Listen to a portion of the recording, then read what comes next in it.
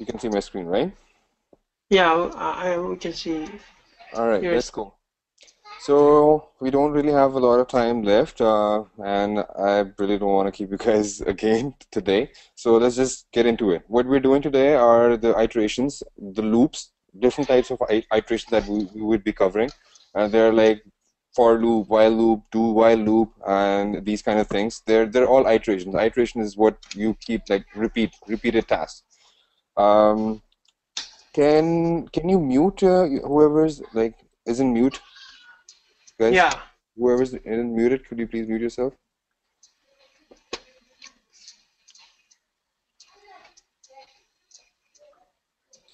Okay, so given an integer variable k that has already been declared, use a for loop to print a single line consisting of 97 hysterics. Use no variables other than k. So the k is already assigned. Now you have to keep in mind that it is assigned, but not necessarily given a value. So we have to give it a value. Loops for let's just get into the syntax of for loop first. What we do, how we write for loop, we just start off with for, and then this block right here, we explain how it's gonna iterate, how it's gonna repeat the task, that whatever it's gonna be inside the block. So first we wanna like set a variable that you start off. This is the starting position for k equals to 0. That means that it's gonna start k at 0. So it's just going to repeat on doing everything that's going to be inside the loop, inside the body, and it would increment k by 1 because I'm saying it to do it by 1 every time it's going to finish the loop. So it'll start from here, complete this, whatever lines are here, it's going to execute all of these, and then it's going to go back to here. And it'll add 1 to k, and then it'll start again. And it'll keep on doing it until k is less than 97, until this is true. You don't have to close the first line. No, no, you don't have to. You mean the break? You don't have to break the line. No, not in this one. Not for the for loop. For loop is like this. You start off, and this is how you close it. So, but others you have to. But not. What I noticed when you are like starting the loop, you don't break it. You break it afterwards. You'll see when we will do the do while. So for the do part, we won't break it, but for the while part, we will break it. So what we are doing here, we are starting off the k from 0, and then we will keep on going until k is less than 97. So we will keep on repeating it until this becomes true, or sorry, until this remains true. So we will keep on doing it. As soon as this becomes false, we will stop. We won't do it again. And then again, we will increment it by 1, k plus plus. So we did it yesterday. So the plus plus means that we will be incrementing it by 1. So how it'll do is just print hysterics. It'll execute this line 97 times because we're starting from 0, and we're reaching to 96. So until 96, it will remain true. As soon as it is 97, it'll be false. So if we were to write this equals to 97, it'll write 98 because it's starting from 0. For that, we would have to make this 1. Now this is also correct. Okay, so let me just give you the answers as well. I know you guys want it. Okay. Yes, Paul, curly brackets again is the same thing as we did yesterday. Same thing we did in conditions. Curly brackets, we put it if there are more than one lines. If it's just one line, you don't necessarily have to do it. It's all, actually it's really good practice that you do it. I was just just wanted to get it right. I wasn't sure that I would be presenting. Otherwise, I would have done it this way. Um, Other than that, I mean, I would say you do it. It's just good practice that you put in the blocks because later on what you might want to go back into your loop and you might want to add more lines to it, right? So you don't, at that point you don't want to be adding the curly brackets, or you may forget to do it. So it's just best practice. As soon as you open up, as you start writing a loop or an if condition, you add the block, you add this parenthesis so that you make this a block. Okay, there you go. Now, again, this is what it's asking, given an integer variable n that has already been declared and initialized to a positive value. So I mean, it has already been given a value, a positive value, and another integer variable j that has already been declared, but it hasn't been given a value, right? It's not telling us here. So use a for loop to print a single line consisting of n asterisk. Thus, if n contains 5, 5 asterisks will be printed. Use no variables other than n and j. So how we will do it, we don't know what n is. So we would actually have to, just start it in a way that we start off with for. Again, we started from 0. Usually that is the case. Like most of the times you'll notice in like when you'll be doing loops in the future, you would most likely be starting it from point 0. Another reason for it is because the way you will be using loops, you would be using loops for arrays. Array starts from 0. The index of array starts from 0. So that's another reason why you would be starting it from 0. I mean, again, it's just normal practice to start off the loop with 0 or just 1. Or I mean, it could be even 100. I mean, if the question says that you start loop, if you write, you just print out numbers from starting from 100 to 200, then what you'll do is you'll just start this off from 100 and use the variable j inside the body of the loop, and the first value of the j when the loop starts would be 100. So that's how this works. Guys, I think you guys, I mean, not everyone is muted. So whenever you have questions, you can just unmute yourself and you can ask questions. If you do not want to, write in the chat, since I've started writing answers, that's what I did. I didn't want to, mess it up. I just wanted answers to be in one place, so I stopped talking. So if you have any questions, you can unmute. We can go through it. Perhaps I don't know something. We all can learn from it. All right. So how we're gonna do it? Because we want to write n number of hysterics. So what we'll do is we'll start off from 0, and then what we will do is we will keep on going until j is less than n. So let's say if it's 5, it'll start from 0, and then 1, 2, 3, 4. So that's 5. And as soon as j is gonna go to 5th, like j is gonna be given a value 5, it'll stop. It won't execute, and it'll just break the loop and just continue going on to whatever lines we have afterwards. So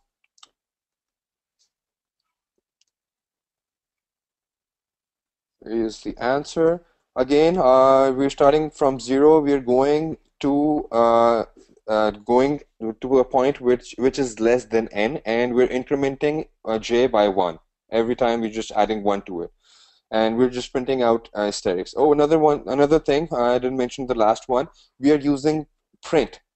It's asking us to print it in a line, not in different lines, which is why we're going to be using print. It won't add line after executing this statement. So after executing this statement, the cursor would remain at that point. So it'll execute this again, and the cursor would still remain at that point after the next asterisk. All right. So the next one. Write a for loop that prints the integers 0 through 39 separated by spaces. So now it's asking us to add spaces in between 0, like in between every integer that we're going to put on the screen.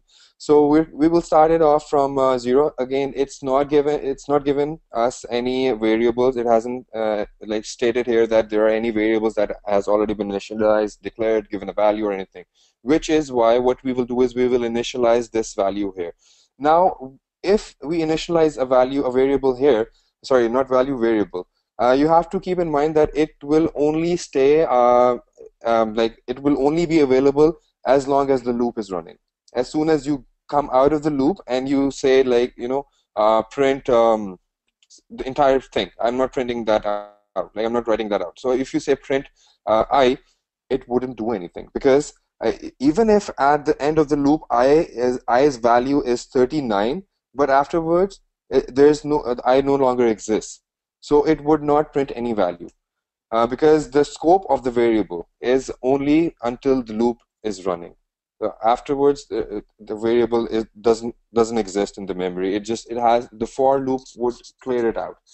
So we are initializing a variable I, and we give it a value of 0. And we keep it running. We keep the loop running until I reaches to 39. Until I is less than or equal to 39, and again we increment it by 1 every time. It's gonna complete its run. It will add 1 to I, and then it will check for the statement if it is true or not, and it'll keep on running until this is true. As soon as this becomes false, and as soon as this reaches to 40, it'll stop. And this is how we are dealing with the system out.print I plus space. So every time the loop runs, the first time it's going to run, it'll be 0. See, it's asking us to start from 0. If it had asked us to start from 1, we would write 1 here. So every time it's going to run, it'll print the value of I, and it'll add a space. And then it'll print a value of I, and it'll add space. It'll keep on doing it until it reaches 39. As soon as the value reaches to 40, it will not execute this. Okay? Yes.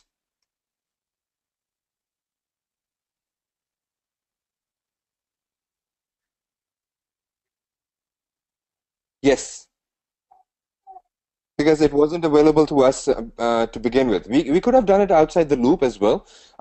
In that case, if we were to initialize a variable, let's say we do it here, int I, and we could even give it a value, let's say 1, right? So, and then we start it off, and then we say I think this is possible. I'm not sure. I haven't tried it, but I mean, you give the value, you do not give a value here. So you say int I, and you say I equals to 1 or 0. It'll start from it, it'll keep on going, but afterwards the I would still be available, because the scope of I is not just inside the loop, it's actually outside the loop, right? So I don't have to initialize the variable here, and it will still be available to me after the loop. Okay, write a for loop that prints the odd number integers 11 through 121 inclusive. Inclusive, keep this in mind. It wants us to print 11 and 121 as well, separated by spaces. This part should be clear. We did in the last question how we will be adding spaces. This will continue. This will keep on coming. So you need to understand how we are adding spaces after each run. We're just adding this in the system out, and every time it runs, it will add space, and the cursor would be after the space, and then it'll add I. So how we will write 11 through 121 and the odd numbers without making it so much complicated, just using the for loop. What we would do is we would start off from 11, right? Because it wants us to include 11 as well. So we include 11. We start int I is 11, initializing the variable I, giving it a value of 11. And we keep on going until it reaches 121. After that, it will stop. And then this is the increment, how this is going to happen. There are a number of ways of doing it. This is the most basic way of incrementing. I think another way of doing it is this. I think if you just write this, it'll again, don't quote me on this one. You can Google it and you can confirm it if this is another way of doing it, but I'm pretty sure this is how you do it. So you just increment it by 2. Every time what it's doing, it is adding. So when it executes the loop, it executes this. So after executing all these lines, whatever the block of the loop is, it'll execute this, and then it'll check for this condition. And it would not come here again. It is the only time the for loop would come to this point is when it'll start. Afterwards, it's keep on checking for this value after executing this, after the increment part. However you do the increment, it's up to you. I++ would mean increment by 1. I equals I plus 2 would mean you are incrementing 2. So first time it'll run, it'll print 11, right? Next time, what it'll do is it'll add 2 to the value of I, which would be 13, and it'll check if it is less than or equal to 121, then it'll run. So it'll write 13 after as a value, and then it'll add space. And then it'll do the same thing over and over again until it reaches to 121. All right, write a for loop that prints in ascending order all the positive multiples of 5 that are less than 175 separated by spaces. I think again, like there are a number of the code needs to tell you if it is odd. Uh, yes, you're right. The code needs to tell you if it's odd. We're doing it here. This part is taking care of you're incrementing it by 2. And like you have a suggestion how we can handle it? Yes. System doesn't know what odd is, what even is. I mean, we tell system that it's even or it's odd. How? By incrementing 2. So we could write even numbers. Yes, yes. That again, that's another way. But it's because the exercise is for loops. That is why there it's not. It doesn't really require us to add if statements. That is another way of doing it, of finding out if the number is even or odd, and that would require more resources too. That's another thing. So you want to avoid that too. If you could just simply handle it using this one, might as well, right? So another thing, if we want to do even numbers, we would do the same thing. We would increment not just by 1, by 2, but what we will do is we will start off by 10. So it'll start with 10, 12, 14, 16. This is how it'll print from 10 to 120 or whatever the range we're going to set it here. Okay, so the next one is that prints. Okay, again, even for this one, there are a number of the ways that you can do it. What it's asking us to do is in ascending order all the positive multiples of 5. What are the multiples of 5? You in math, you know what the math table is. 5 into 1 is 5. 5 into 2 is 10. So that's what it's asking us, and it wants us the answer like 5 into 2 equals to 10. So it wants the 10. That's the part, not to go beyond 175. What I did was, I just, did this.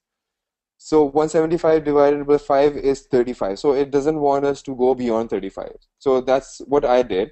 So what you do is I is not available, so you're just gonna initialize it, and then what you'll do is um, you don't go beyond 35, and you increment it by 1 because you want to multiply 5 by 1, then 2 and 3 and 4 and 5.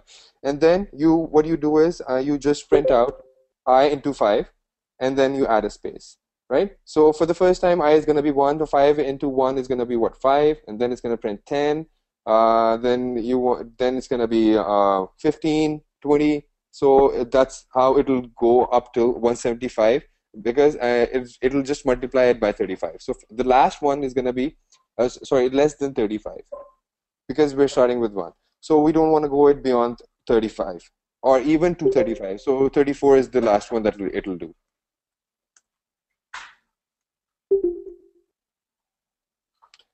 Okay, so write a for loop that prints the integers 50 through 1 separated by spaces. Use no variables other than count. Now, what it's asking us to do is to do it in reverse order. Now, what really it wants wants us to test, it's testing us if we can run the loop in reverse order. We could do it.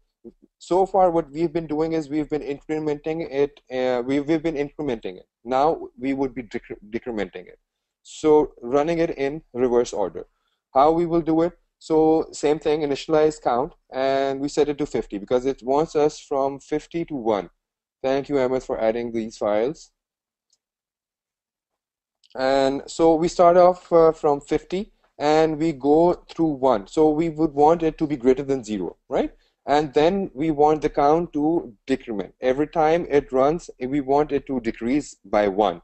So it'll start from 50, then the next time the loop is going to run, it's going to be 49, 48, and that's how it'll print. This line I hope is clear to everyone. If anyone have any questions regarding this particular line, how we are printing, adding space, just let me know and I'll explain it. I'm just not explaining this part over and over again because it's the same thing that we did in the first one. Okay, so write a for loop that prints even integers from 80 through 20 inclusive, separated by spaces. So separated by spaces is the one that I was referring to just now. We know how to handle this. And again, we just did this part, the reverse part. All we have to do now, and we even did the odd part. I explained to you how you can even change that odd to even, and this is how you will be doing it. Initializing an integer type variable I, for which the initial value is going to be 80, and then continue the loop until I is greater than or equal to 20, and the increment or decrement part is going to be I equals to 1 minus 2. Every time the loop runs, it'll decrease 2 from the value of whatever the value of I is. Again, it is printing, and it'll start from 80, then 78, then 76. So this is how the loop would run. Okay, so the next one is write a for loop that prints in ascending order all the positive integers less than 200 that are divisible by both 2 and 3 separated by spaces. So now we are combining if and for together. We want to check if the remainder is going to be 0 if we divide it by 2 and 3. Only those numbers. We want only the numbers that can be divided by 2 and 3, and no other number. All right, so 5 would not be in the list, because if we divide 5 by 2 or 3, we do have a remainder. 7 is not going to be in the list because it'll have a remainder. How we find remainder? We use the percentage sign instead of the slash, the division operator. And again, we will start, they're less than 200, right? So this should be the easy part now. How to run a loop for a range from 1 to 200, 1 to 1000, 1 to million. That should be easy part for us now. So what we will do is, oops, sorry. Yeah. So how we will do is we will have a for loop. See how I have the parentheses here. This is not for this one. This is for the if part. So this is where we have the parentheses, because we want to have a block now. We certainly want to have a block now because we have more than one statements. Actually, if we don't have it, because we have a block afterwards as the if part, it will keep on running the if statement, which is for the loop. A for loop, it's just one statement. I think that it'll still work, but again, it's good practice to always have parentheses to have it in a block. It makes your code much neater. So again, I plus plus, it's gonna be incrementing it by 1. It'll keep on running until it reaches to 199. It's less than 200. All right, which is what it's asking. Keep at the lookout for this one, less than 200. Okay. So what we do is, what we run in the loop, we print it out. We print out whatever the value of I is. We only print it out if this is true. What is true? If the remainder of I when divided by 2 is 0, and the remainder of I is 0 when divided by 3. Okay?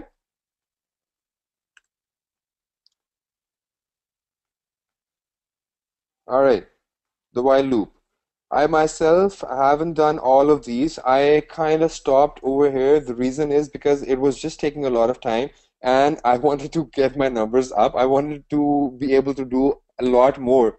So what I did was I just, just got right into string, started off with the easy ones, and got my number high. I mean, I wasn't even going beyond 150, 160, 170, and if I had keep on doing these ones, I wouldn't even have crossed 200. But now I have crossed 200 because of these basic ones that I did instead of doing these, spending time on these ones.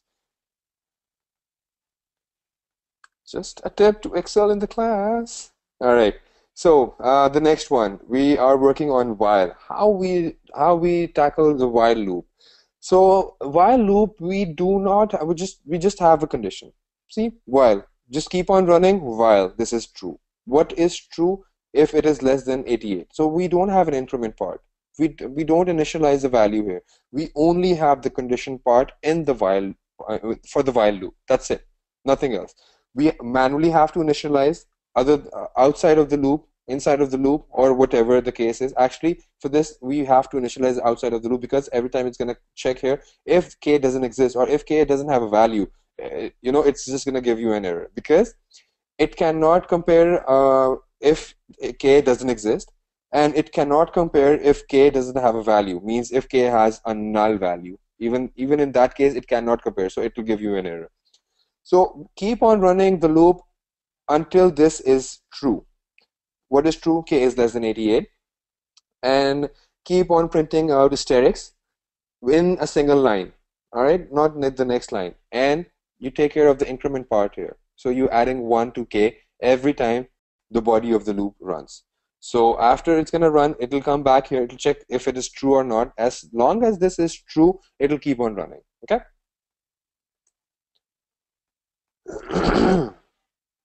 All right, so the next one. That has been declared, initialized to a positive value. So now it's telling us that n variable has already been declared, has been initialized. What you do is you print n times asterisk. So if it's 5, you have to print out 5. Now we cannot, if we don't know what the value is, I mean, if it's 5, I mean, if it wants us to print 5, we can't just say it's n is less than 5. Keep on running until n is less than 5. We don't even know what the value of n is, right? So it's actually going in the other direction. So how we handle this, how we tackle this, we keep on running the loop until the value of n is greater than 0.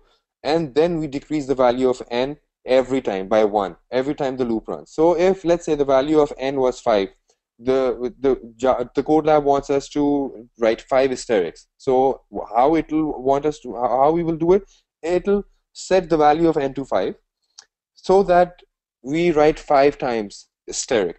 And how we will do it, we will set it to the condition we will set it to if n is greater than 0. So keep on running the body of the loop as long as this condition is true. It will remain true as long as we don't bring it down to 0. We are bringing it down to 0, but one by one. Every time after running this statement, decrease the value. Check if it's true or not, then run it again. Okay?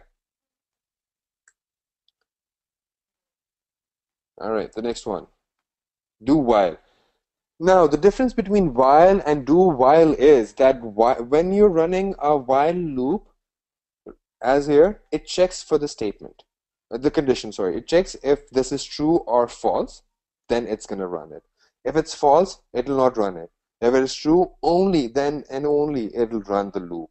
But do while is types of loop where it will run it for the first time, and it'll check for this the condition afterwards, and then it will decide that it has to run or not. So it will run at least once, even if the condition is false. All right. So let's get into the question. What it is asking? Given an integer variable k that has already been declared. So it's already been declared. We don't have to write int here. We're not initializing an integer type variable. We are only giving it a value. Use a do while loop to print a single line consisting of 53 asterisk. Use no variables other than k. All right. So how we will do it? We will execute it. We will print it. We will keep on printing it as long as this is true. This is so we could do it in a number of ways. We could do it in the other way around too. We set it to 0 and we write it's less than 54 or less than equal to 53 to use the same number as it's giving us, right? So, and in that case, we would be using this k plus plus. So we're starting from 0 and we're going up to 53, and as it'll keep on running as long as this condition is true. As soon as k is incremented after 53, if it reaches 54, it won't run. Again, there are a number of ways of writing a code, dealing with the problem. This is how I did it, I guess, because the last problem that I did was the other way around, so that kind of made sense. That was the first thing that came to my mind, which is why I did this. You could do it either way.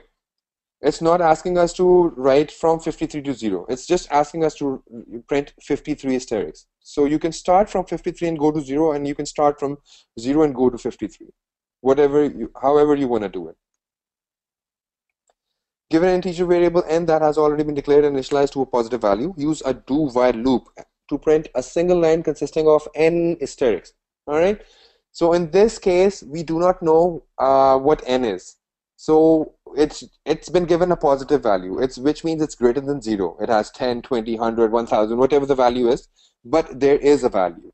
So rather than we going in and trying to find out what the value is, what we will do is we will start off by printing the asterisk, and we will decrease it. We will decrement. We will use the decrement here. We will keep on decreasing it by 1 every time the loop runs, and at the end we will check if this condition is true or not. As long as this is true, it will keep on running. As soon as the n reaches 1, and this time it'll do. And if n is 1, and then it is running this loop, what it'll do is it'll make n 0. And then when it's gonna come here and check if n is greater than 0, what it'll do? It'll just break the loop. And Paul, when you were asking, we're breaking here, right? But we're not breaking the here. We're not adding semicolon here. We do not want to do it. It's the same with if statements as well. We don't break it here. We break it afterwards. But this we break. Okay. Yes. Sorry, your voice was breaking up. Could you please repeat? Could you repeat the question?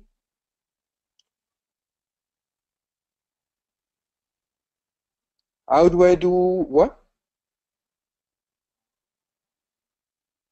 Yeah. Yeah, yeah, yeah, yeah. Okay, I'll explain this. So you go in here and you go status, all right? Now it's only showing me status for one problem. The reason why it's doing is because I have only selected one. So what you do instead is, um, oh, you select the entire thing. Now if whatever this selects only this part, this tree. It selects the entire tree, okay? Then you show status, and you just go here. You see, I've done 230. All right, no worries. Oh, which one were we doing? Do while, right? So yeah, this is what 20683 to this. Yeah, this is what we did. Okay. So the next one, write a statement that increases the value of integer variable total by the value of the integer variable amount. That is, add the value of amount to total and assign the result to total. So this is how I was doing one of the increments. I was just adding the value of I to I. I'm like the value of I was just adding it, whatever amount, whatever I wrote here, and then adding, like assigning it to this value again. How this is going to execute? It'll assign a value to total. What value? The value of total plus amount. So if total holds 10, it will compute this part and then it will assign to this. So it will compute 10 plus whatever the value of amount is, let's say 5. It will compute this.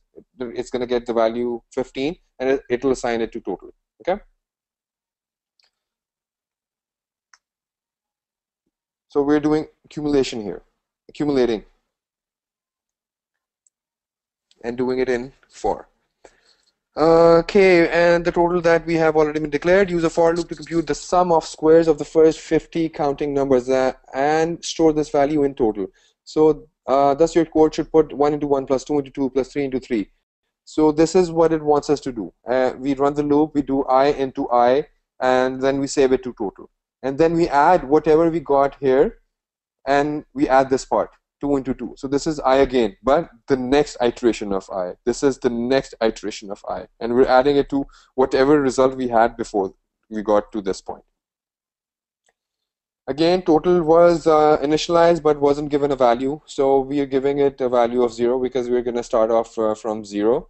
And if the reason why we want to do it is because if we just get directly into it to add total, this value, add this to total, but we cannot add anything to null. Null has to have something. We cannot add null 1 and null.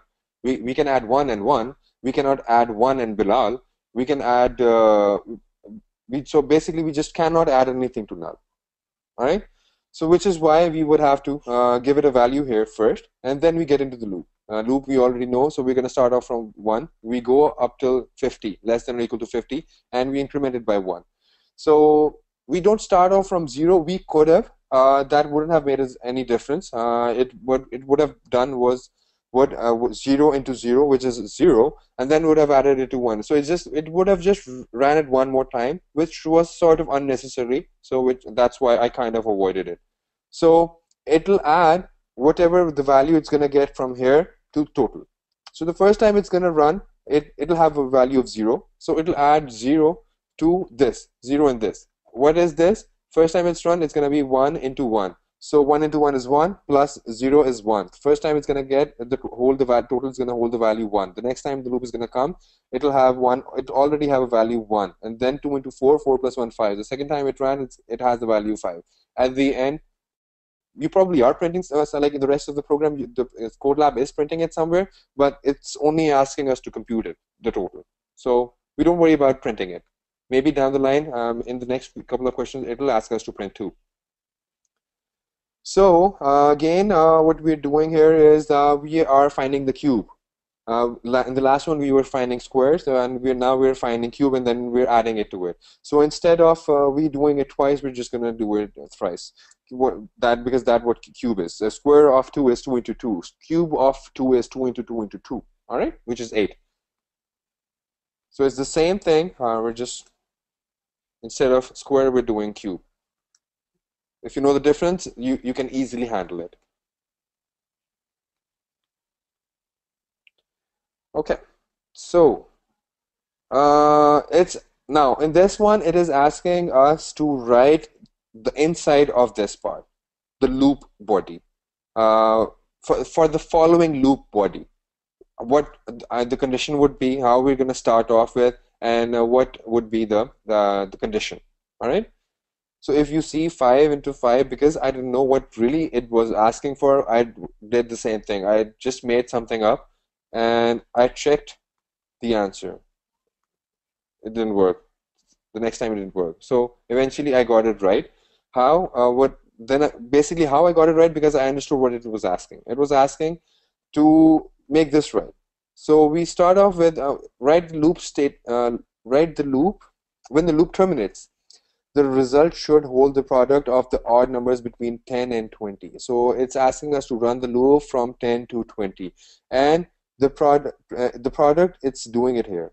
It's adding it. For the product is doing it. What it actually is asking us to do this: 10 into 11 into 12 into 13 into 14 into 20. This is what it's actually asking us to do.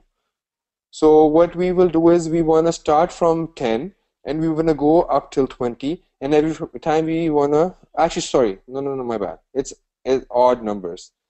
So what it wants us to do is do this. That's it. This is what it wants us to compute. The answer should be this. The result should be holding this. It's actually asking us to compute the value. So sorry. Yeah. Okay. So when the loop terminates, the result should hold the product of odd numbers between 10 and 12. What are the odd numbers? 11, 13, 15, 17, 19. And it wants us to have the product. It wants us to multiply all the numbers, odd numbers in between these two. How we will write the loop? First of all, we want to have the value result equals to 1. The reason is 1 or 0 or sorry. Yeah. I don't know why I did 1. I didn't do 0. Oh, yes. All right. The reason it's going to be 1 is because we are multiplying it, right? If we were to set a value 0, the result would at the end, even after running it number of times, it would still be 0, because anything you multiply with 0 is 0. But whatever you multiply with 1, it doesn't have any effect on it, right? Which is why we started off, the result value, the first value we want to have result is to be 1, because we're not adding here, we're multiplying it here. So the first time it's going to have 1 into 11. The first value, we got the first value here. The second time it's going to be 13.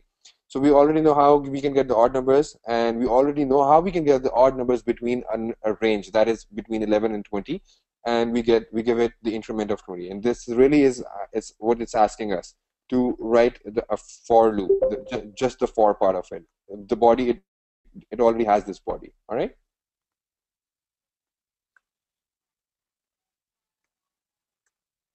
All right. So the next one.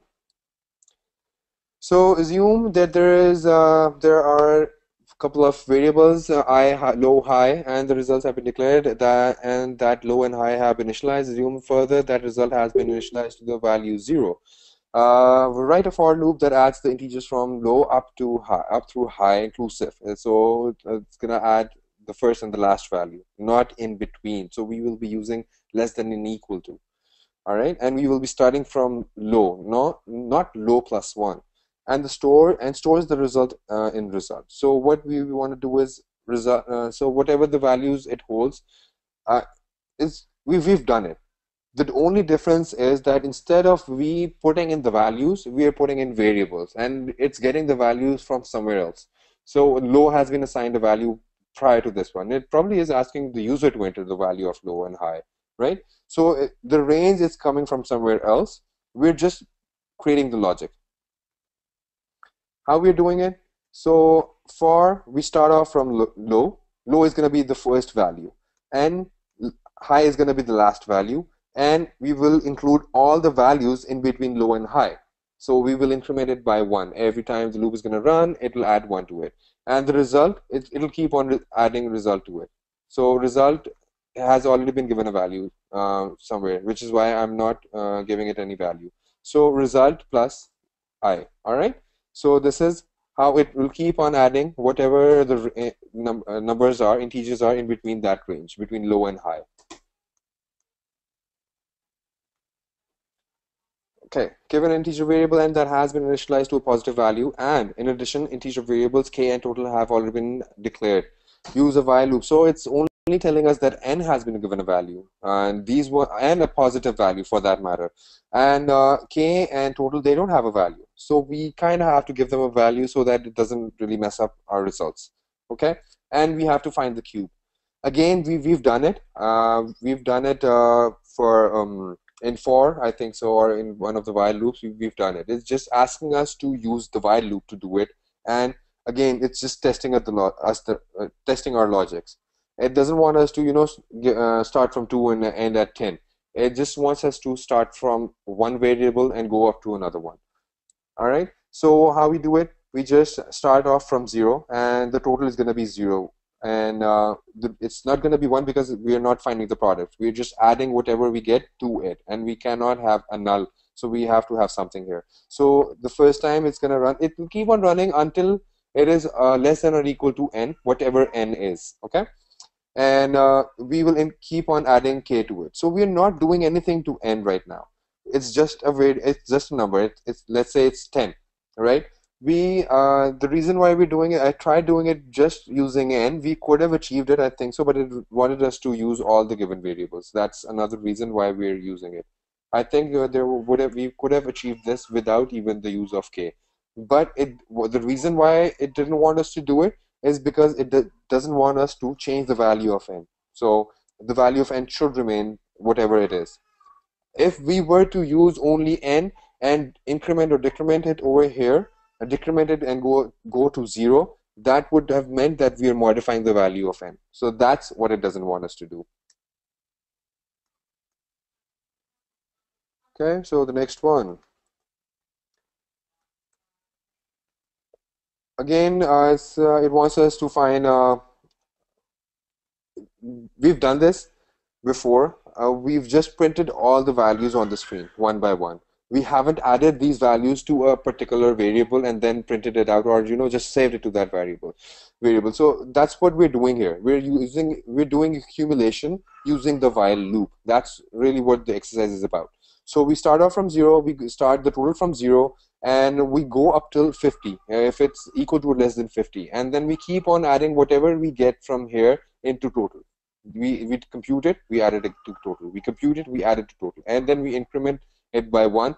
So it'll consider all the values between 1 and 50. So 1, 2, 3, 4, 5, 6, not the odd numbers, not the even numbers, but in fact all the numbers.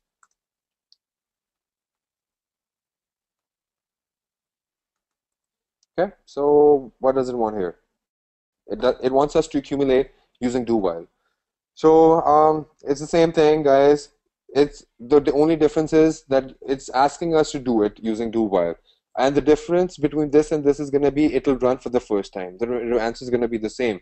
It doesn't make any difference with us because what we are executing in between these aren't printing anything on the screen. If let's say we were to print something on the screen and the first time the condition is false, in that case it will still print it. But if we do not want to do it, then we would have used just the while loop instead. So that's really what's happening here.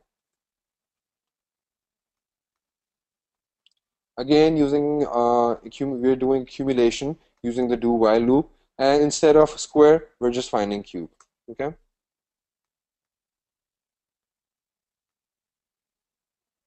All right. So we keep on getting the input from the user until a certain condition is true. So we keep on asking for the user for the value to keep on you keep on using the standard input feature, the function, and getting the integer value from the user, storing it in n, and then just checking if it is between n and 10. If it is, then it's fine. You keep on asking for it until it is false. As long as it's in between here, it will keep on asking. As soon as I'll give the value 11 or 0, the loop would terminate. Now, why we're doing do here and not just while?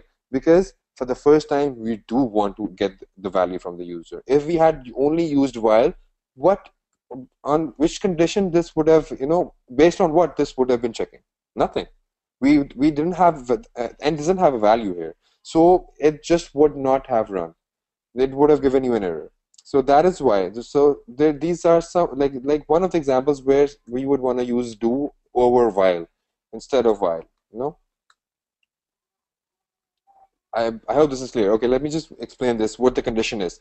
So it's asking us to keep on getting the value if it is between this range. So how we tackle this? If n is less than 1, so we keep on running it until this is true.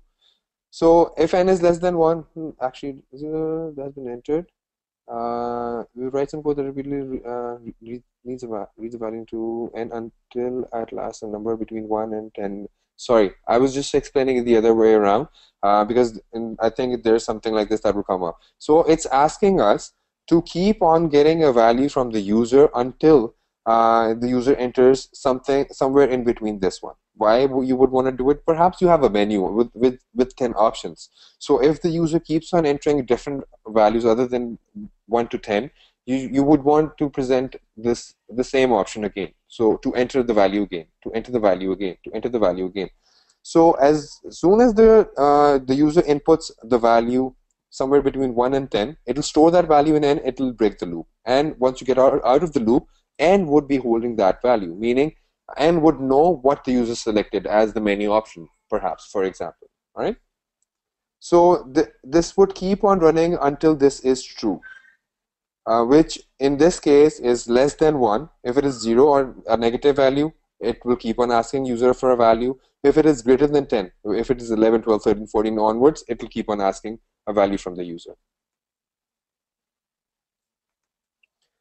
Okay. Write a loop that reads positive integers from standard input. So what does it want us to do? That we keep on asking the user to keep on entering the value, and we will keep on printing it on the screen until the value is greater than 100 or it's a negative value. A negative value means if it is less than 0. No, it doesn't say that. It could be a negative value as well. No. So how we handle it? Instead of we going in there, like I think we could have entered the entire statement here. We could have given it a range over here. But how we are doing it? So we have a variable value, the value that we want it to get from the user, and store it here. So for the first time, run the loop. Just do it, and then check for the statement if it's true or not. If it is true, then keep on running until it is false. So keep on running the loop until what? The value is positive. Actually, this is exactly what it's asking. So it's gonna keep on asking us to enter a value. In order for us to break the loop, what we would have to do is we would enter a negative value. We would just enter 0 or a negative value. Sorry, 0 could break the loop, a negative value, -1, -2 could break the value as well, loop as well. Now, what we do is we print it on the screen only if the value entered is greater than 100. So how we do it? We check it check it over here. So the first thing we want to do is we want to get it from the user. We want the user to enter a value, input a value, and then we're going to save it in val. Why? So that we can compare it. Compare it to what? Compare it to 100 if it is greater than 100. And then what? What we will do? We will print it on the screen. So if the value of the val variable is greater than 100, then we print it on the screen. Otherwise, we don't do anything and we go out. And then we check if the value is negative or not. Okay? So, and then we keep on running it until both are true. Yeah,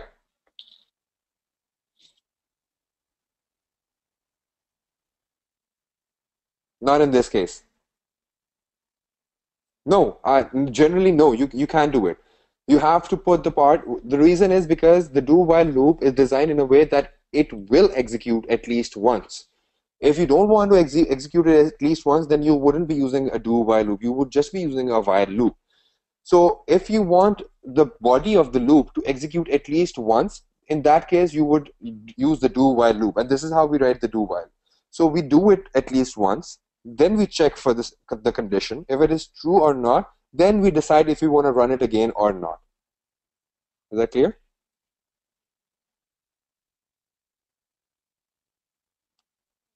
How we decide if we want to go for a do or while? In this case, right off, we want to check, we want to get the value from the user. The reason why we want to do a do while here is because to begin with, val doesn't hold any value. I think that was the part that was a bit confusing. So we want to get the user to enter the value first, and then we operate on it, and then we check if it whatever the value is, and then we decide if we want to keep on running the loop or not. Exactly, yes. We wanted to get an input from the user, which is why we decided to go for a do while loop. No worries. All right, so the next one. Write a loop that reads positive integers from standard input, printing out those values that are even. It's the same thing, guys, that we just did. The only difference is instead of we printing out the numbers that are greater than 100, we would only be printing out the numbers that are even. How we find even numbers? We did it earlier. We just check if the remainder is 0 when divided by 2. Another thing we want to do is we want to make sure that the value entered is not 0. We're already checking it over here. But the reason why we want to do it here as well is because even if the first time the user is to enter a 0 value, we would get an error. The loop would not just break, but it would give us an error. Why? Because checking, it's actually dividing it over here and checking for the remainder. And anything divided by 0, we did it yesterday, it's going to give us an error, not able to compute, or not a number, something like that. So, so we're going to get an error, which is why, in order to avoid that error, we added this part. All right, and even the negative. So this part, we're adding it here only for the first time. Because for the first time, what if the user enters a 0 value for the very first time? We do not want the if part to run. Why? Because running the if part would mean checking for this statement as well, which would give us an error.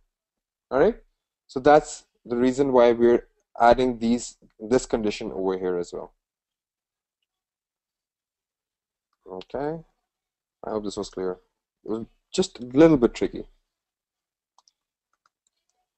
All right. So what we are doing here, write a loop that reads positive integers from standard input and terminates when it reads an integer that is not positive. After the loop terminates, it prints out on a line by itself the sum of all the even integers. All right. So while running the loop, we're not doing anything. We're not printing while we are running the loop, but instead we are getting it. We are getting all the sums of all the positive numbers. So how we will do it? First of all, we aren't given any values. Oh, sorry, variables. We aren't given any variables. It doesn't state that these variables are available to you. So we'll just come up with our own. So we want to have a sum variable. We want, because that's what it's asking us to print out the sum. How you do it, it's up to us. You could use sum or you could do something else. All right. So, but sum makes sense. So we will go for the variable name sum. So to begin with, the sum would be 0 because we haven't added anything to it. And then we also want a variable val in which we will be adding, like getting the value from the user. Only thing available to us is the standard input, the scanner variable.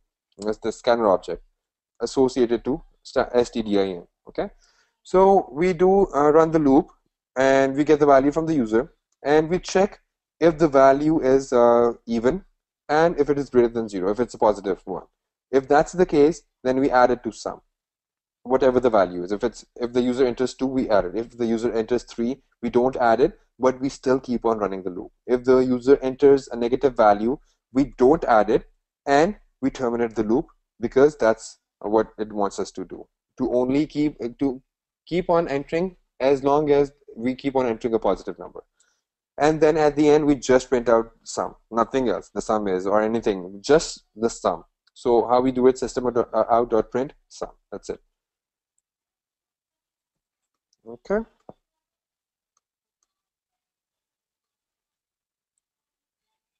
All right, guys, I have only 2 of these loops left that I've done. After that, if we have time, I can go into string. So write a loop that reads positive integers from side input and then terminates when it reads an integer that is not positive. So we've done this.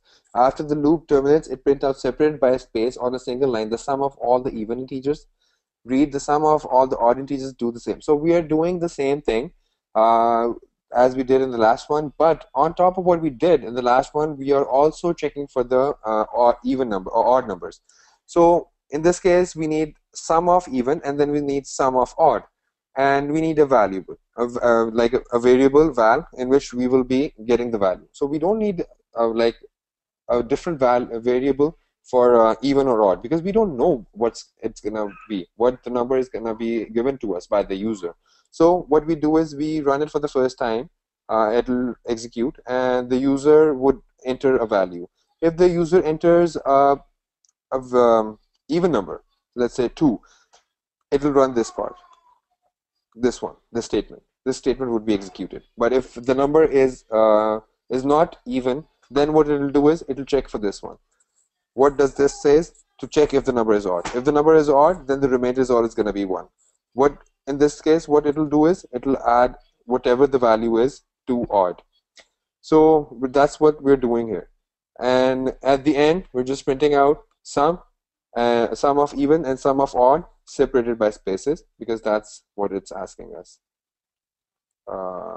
Separated by a space. So read the question carefully.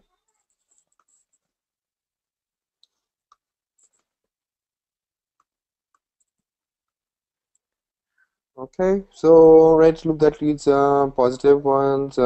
Now, on top of that, it wants us to even count the numbers. Same, it's not very difficult. Like we're only doing one more thing in the if part. So if it's even, we want to add 1 to this variable count even. If it is odd, we want to add count, just add 1 to it. So that at the end we would have like a total number of odd numbers entered and total number of even numbers entered.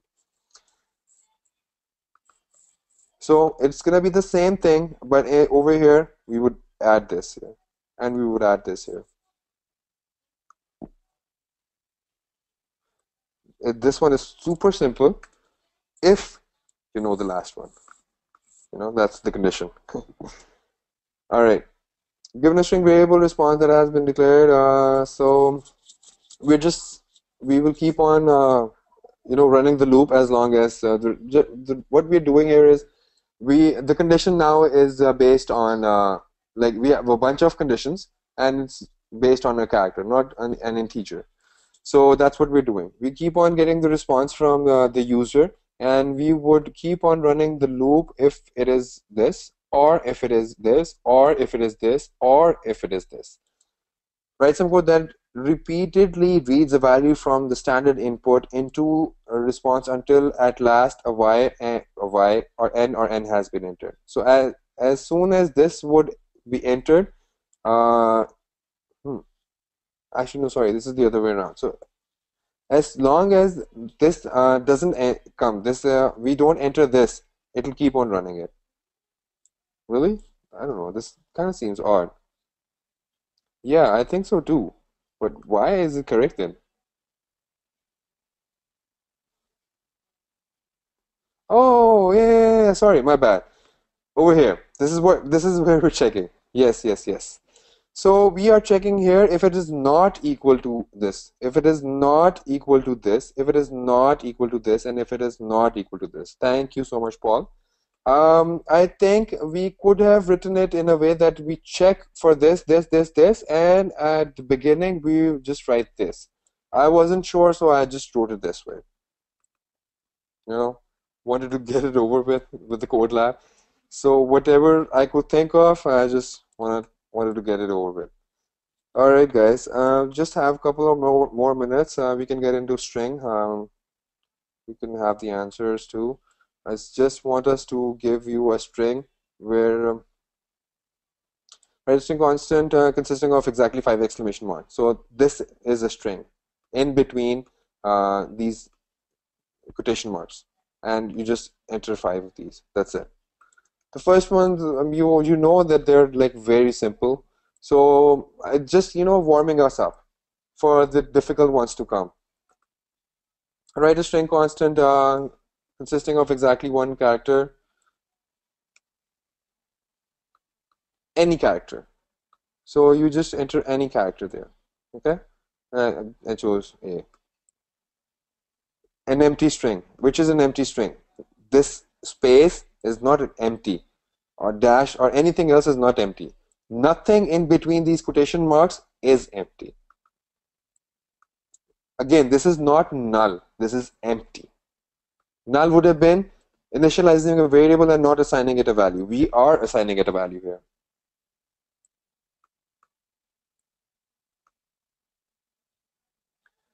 Declare, okay, guys, this you should know. If you don't know it, then I don't know. I'm gonna tell Mafi bhai that you don't know this.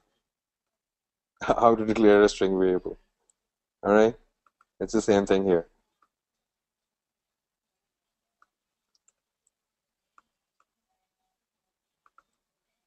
How we can do it? We can initialize multiple variables at the same time. We can do in an integer multiple integers in one single line instead of string win, string play, string show. We can just use one line and do it here. Okay.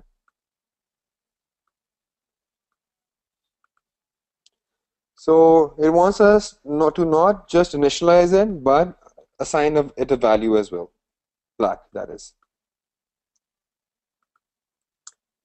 Assign a space value to the variable space after initializing it. So we initialize it, 2 of these, and assign it a value. And now you know why I skipped those difficult ones and got straight into string, because these ones are easy. Got my numbers up. So we just, again, we did it in the beginning when we were warming up. We now know that this is empty, and we're assigning it to empty.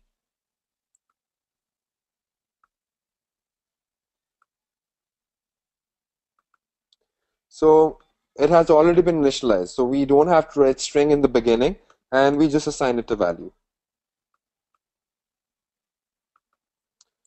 And we assign, again, this has already been initialized. We just assign a value to it.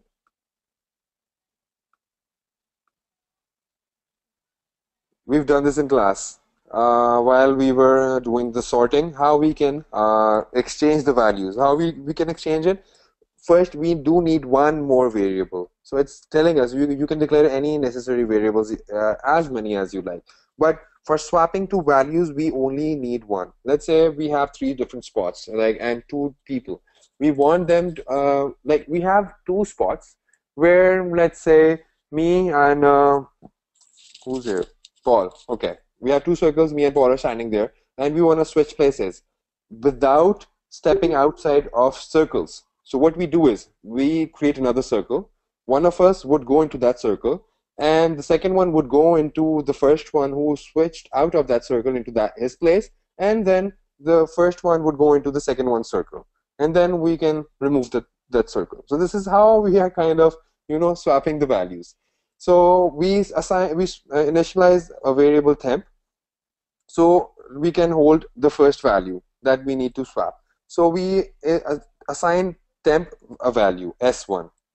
Now we have this value in temp variable, and what we can do is we can reuse this s1. Since we have the value, even if we set anything to it, we're not going to lose its original value because we are holding it in temp. And then what we do is we assign the second variable's value to this one, to the first one. And what we do is now s2 means we can assign another value to s2 because the value of s2 has already been assigned to s1. So we're not losing a value again. And what we do is that finally we assign what we were holding the value in temp for the s1 to s2. So this is how we will be doing a basic swap.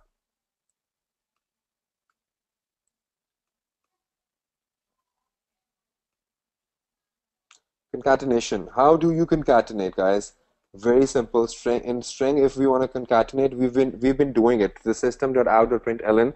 We've been the plus sign we do add. That is where we are concatenating different variables, different strings, or all of those. Whatever we write in there, we're concatenating them. So it's just asking us to write this, and you add string, whatever the value this holds, address, and you add it with this without any space or anything. So you just manually type this one, and then you add address to it. Whatever behind this is, let's say if this is a string variable a, now the value of a would be a https:// then whatever the value of address is, like turningscraft.com. So this is concatenation. We're concatenating. So again, basic concatenation, concatenate prefix with suffix. Whatever they hold the value, we're just gonna add them together. Now what it's asking, the only thing is that this is a bit tricky. So if it holds a value, sadly, it's asking us, and understanding the question is tricky. That's it. So it's asking us to add these parentheses. That's it. How we do it, we would take it as string. We won't just go in and type bracket plus word plus this. This won't work. This would just give you an error. We have to make this string, and that is how we would concatenate this. Okay.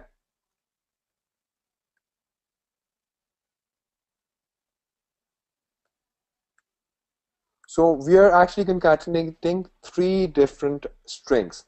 The first one, the second one, and the third one. Again, we are concatenating three different variables, but it's asking us to add a new line. So whenever you're writing anything, inside, let's say you are writing system.out.print, and you have text 1, and then you have text 2. Sorry, these are variables. Or no, sorry, wrong example. You type hello world. So instead of me going in and writing this twice, so remove this from here. So it wants us to write hello world in two different lines. Instead of me going in and writing these two statements again and again, no worries, Alex. What we do is we use this n. N means new line. Same as we have others too.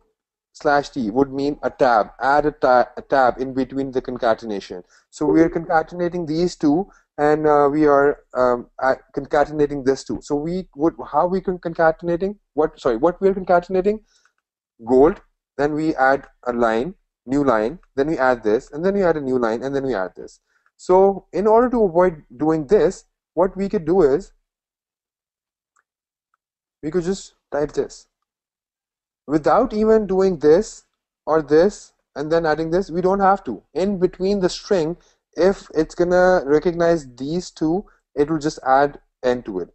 There is a way to ignore it. I'm not sure how to, like, if you really want to type slash n, how you do it. Because if you don't do anything, if you just type slash n, it'll just add a new line to it. But let's say you really want to add slash n in your string. There is a way to do it. I think this, if you do this, I'm not, again, don't quote me, I don't know how to do it, I've actually forgot, but you could do it. You could ignore this part and you would type it. You would still put it on the output. So this is what this really is asking, to add a new line in between the concatenation. So add spaces in these ones. So that's pretty simple.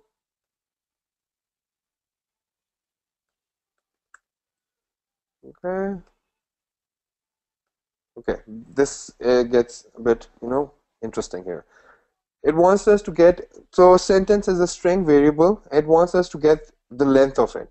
How we get the length of array, how we get length of different. So length is just built in function, a method that we can call on any string variable, and it will just give return us with the length. Let's say we have hello world. So if and what holds this value? Let's say a holds this value. So if we do a dot length this and give it to b. So what value would b have? B would have 1, 2, 3, 4, 5, 6, 7, 8, 9, 10, 11. So B would hold 11 because what it is doing, it's getting the length of this string. Which string? Of this variable A string, whatever this is holding. So this is how you get the length of the string.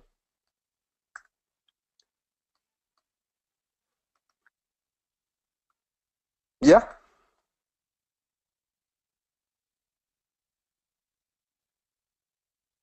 I I think it's the main class. You don't even have to import anything for this. Yeah, no, you don't import anything for this. As far as I remember, just try it out in your IDE. If it works, then it works. If it doesn't work, I mean, if it works, then you still check if it has imported anything or not. Because in IntelliJ, it would automatically import the class, right? So if you try this out and if you see that it has imported the class array, then it would mean that it's coming from the array class or arrays class at most. This is what it would be coming from. No worries. So how we can also use it on a string, guys. I mean, I just learned this. I thought this would only be applied to a variable, and then the variable would have this with this method. But we could apply it to any string. We could have a like bunch of text here, and then we could get the length of it just by entering it, and then at the end just calling this.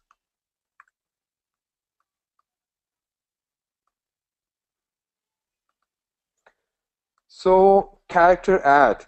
So what is the character at this position? Consider a string is an array of characters. What is a character? A character is this A, B, C, D, right? What is a string? This is a string. What really is string? The first value, let's say this is variable string string variable A, and it really is a string, an array of characters. So the first value of A is actually A, okay?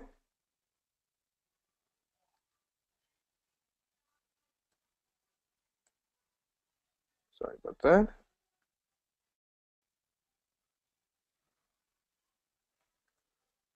actually, sorry, yes, this is how it is supposed to be.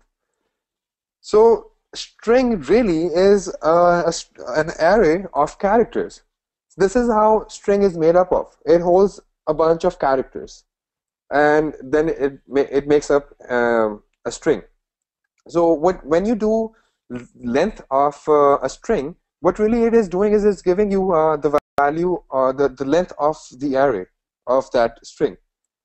So what it wants us to do is it wants us to find out what the first value is. So it just wants us to find out this one. It's it kind of makes this part easier if you understand this concept.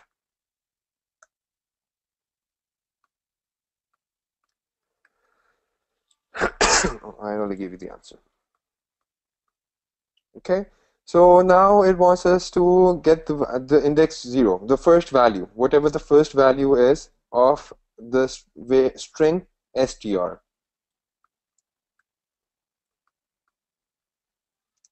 Now it wants us to give us the first one. Um, so character add, if you do 0,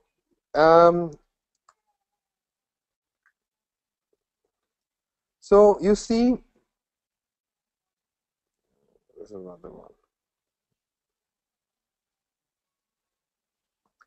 So let's say you have what you're getting from character at.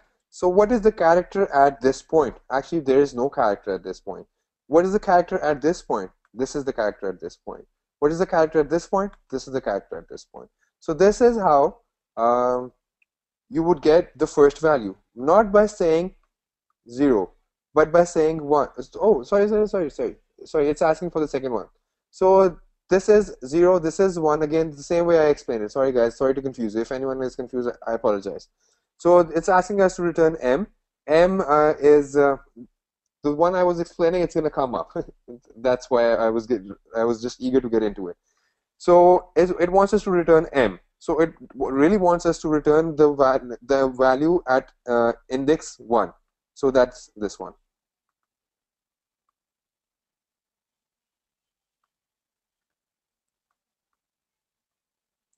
So writing whose value is the fifth character of the string name. So for the fifth one, because it starts from 0, what you would actually be doing is getting the value 4. Getting the value at index 4.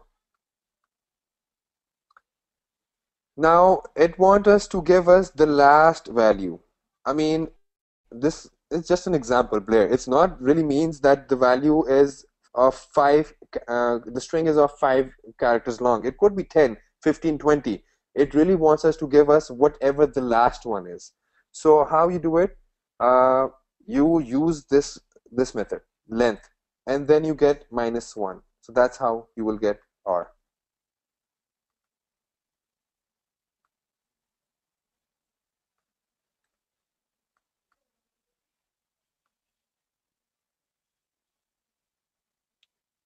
Where am I? 20875. Why aren't these in order, man? Oh, I think they are. No, they're not. Oh, there we are. All right, just a few more to go. That's all I have done. So I can do it if you guys are okay. I mean, if anyone, uh, yeah, exactly. If anyone wants to leave, that's fine. But if you guys want to stay, that's fine with me. I can go over it. No worries. So what does it want? It wants us to find out where the avenue starts at in this variable address. So what we do is we use this function. We call this method index of, and then we put in the variable avenue. So we want to find out, returns the position of the first occurrence of this one. So whenever this is gonna come up for the very first time, it should give us the index of that. So if it says if the avenue is blah blah blah, all right. So what it would give us? It would give us 1, 2, 3, 4. So it would give us 3. So this would return 3. because the index or at this point is 3 because it starts from 0. So at point 3, at index 3, this is the very first time this word is coming up.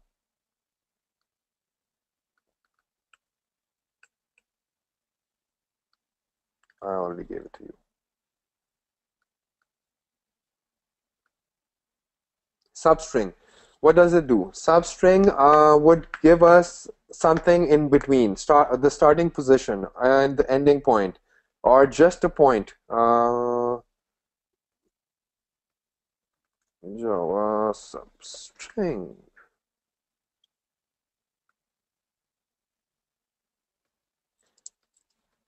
So that you could understand it. So it only wants us to return the first 3 letters. So we start at index 0 and we go up to 3. So this would give us the first 3 one.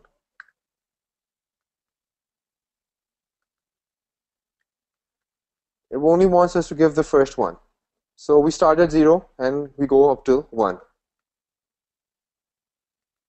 It wants us to give us the second one. So we don't start at 0, we start at 1. 1 is the second one. The cursor is going to be here in between S and M, and it will go 1 afterwards, and that is what it will give us.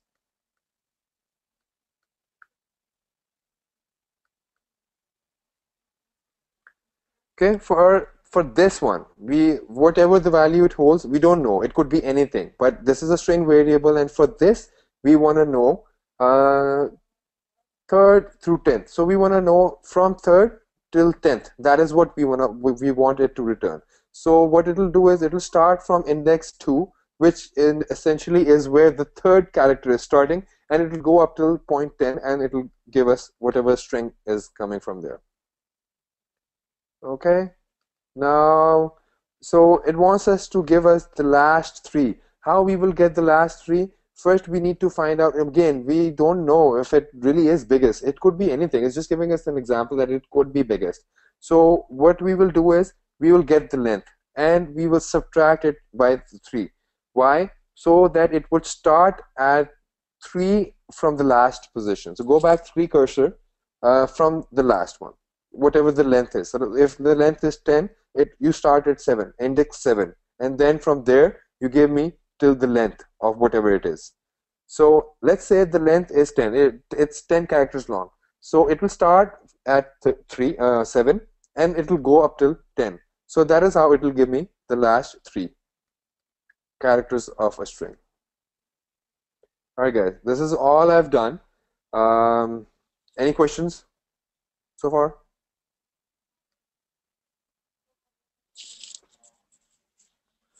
I guess that's it then. I didn't keep you guys very long today.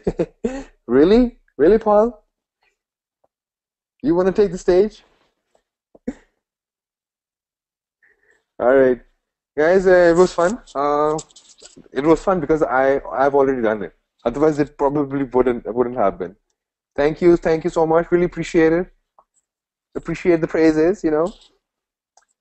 Guys, if you have any questions, you can let us know. Like, you can ask any one of us. Like, anyone can ask anyone a question. Like, you can ask a question. Not necessarily I would have the answer. Maybe someone else would have the answer, and they can step up and they can answer you. If no, then I guess you guys can, you know, go home, stay home, do whatever you want to do, what you were planning on doing after this, or instead of this, and you decide not to do it. Hey guys, you guys are the best because you say good things about me. That makes you the best, really. Alright guys, thank you so much, and you have a good night. See you tomorrow in the class, and I hope it goes over the whatever is gonna be in the quiz. Again, thank you so much, Ahmed. I mean, that was really good. That was a lot of effort that you put in preparing that document that you did. And of course, and the vector and everything. You did panic us a bit that this is something that we haven't covered.